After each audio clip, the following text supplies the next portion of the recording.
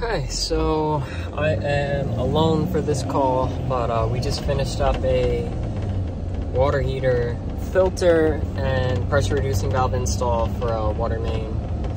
Now I am headed to an existing customer with a large home and several radiant zones that aren't working, and I'm going to try to see what's going on there, and hopefully I can fix it.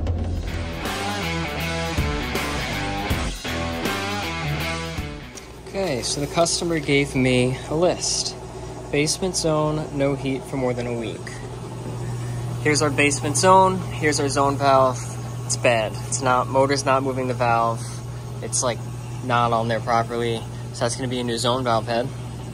Right radiant unit slash panel, master boys room, etc. not working. Master bathroom.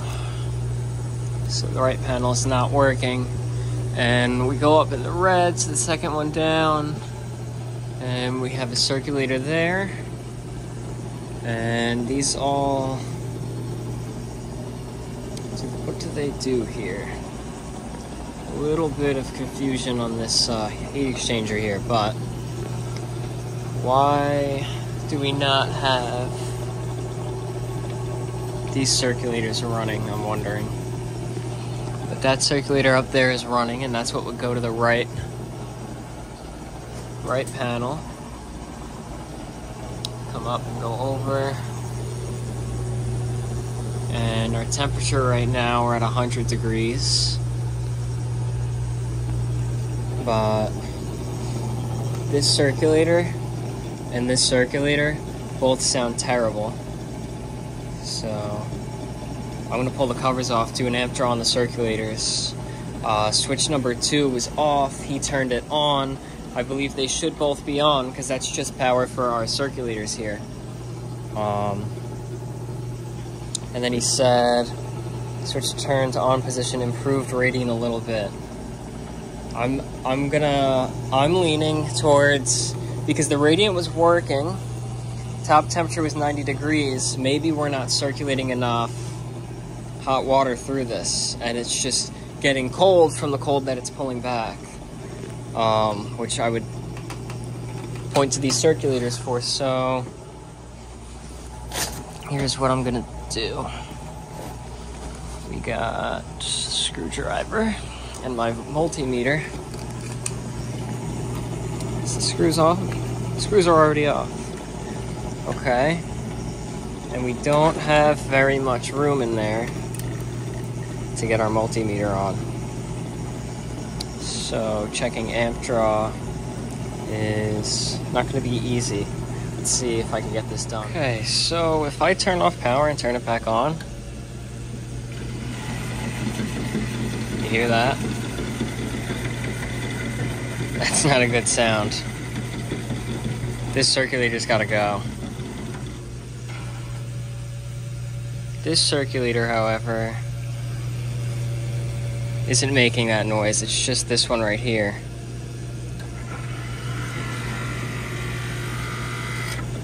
So this is going to be an issue. Whether it is his exact issue, I'm not 100% sure on if that's what's causing it.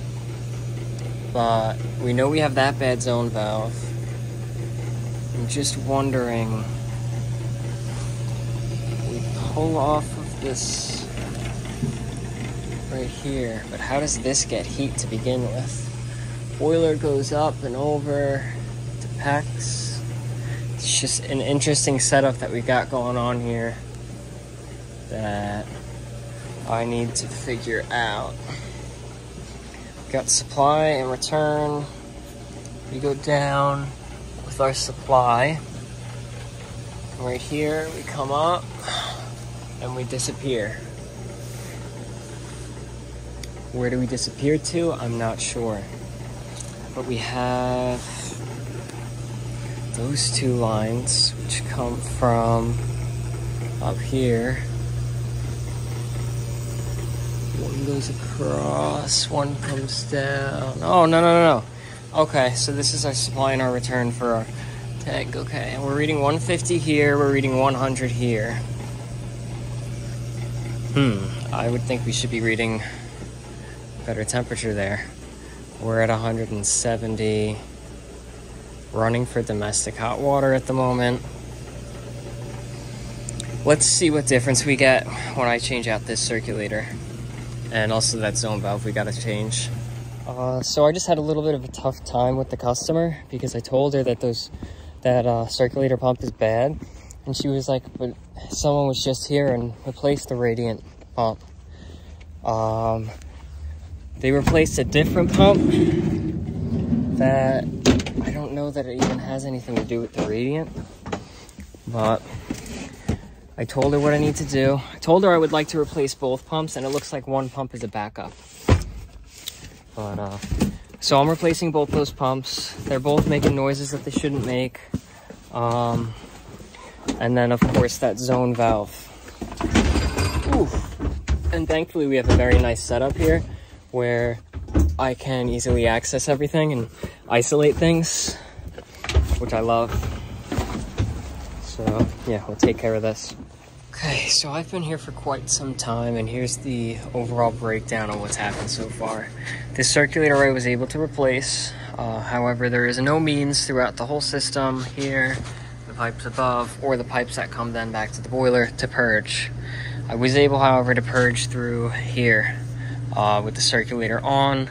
You can pull water, and then I can purge it through and bleed it. So that worked out nicely. We're circulating. We did hit up to 160, 180, which before this was hovering just below 140, which now means that our radiant manifold is getting a nice hot temperature, where prior it was only getting about like 90 degrees. Our basement zone valve, replaced that. We're good to go. It's open. Our zone panel, it's got power for the circulator, both circulators here and the circulator there, as well as our multiple zone valves that are controlled by here. There was a backflow preventer here that was not allowing water to pass, which was not allowing the system to be pressurized when I was trying to purge the radiant zones. However, this portion that goes to the radiant feeds off of the portion that's piped into the boiler, so we don't need a backflow preventer there because there's no risk of contamination. So I just put what I had here, 2 black couplings and a brass nipple. Would have liked to do brass couplings, but I don't have that, so that will work fine. And now we're feeding to pressure, so I was able to purge just to make sure we didn't have any air in any of these lines. Which we are circulating through now, so we should be good to go. Only thing is I want to get all the radiant zones turned on to make sure that we get heat coming up. Okay, so I finished up there. He's up and running. He has radiant heating. Everything seems to be working okay. However, there's 3 other circulator pumps that are either failed or on their way out. So we're going to come back and replace those 3 circulators. I couldn't use what I have because of the orientation of the pumps and the way the flanges are in there currently. I don't want to put in a pump the wrong way because then that just means we're going to be back sooner to fix it, and I told him that and he appreciated that. So we'll come back with 3 pumps. We're going to install a purge valve so that we can purge, and that'll be set up so that we can use it for both circulators for that heat exchanger. And let's see what else.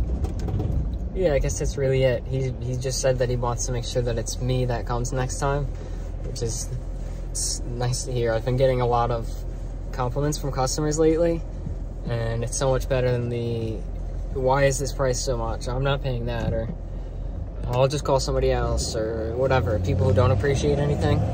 So, yeah, that's gonna be it for today. I was there for a while. I was there for like 3 hours. More like 2.5, because we were just talking about things for a while. I really wanted to make sure he understood everything, how it worked. And he's got a nice fish tank too, a saltwater fish tank that takes up an entire wall. It's so big that the house had to be built with special supporting just for the fish tank. But yeah, that's it for today. Hopefully you enjoyed watching. Comment any advice or criticisms or feedback, like the video, and subscribe. Thanks for watching.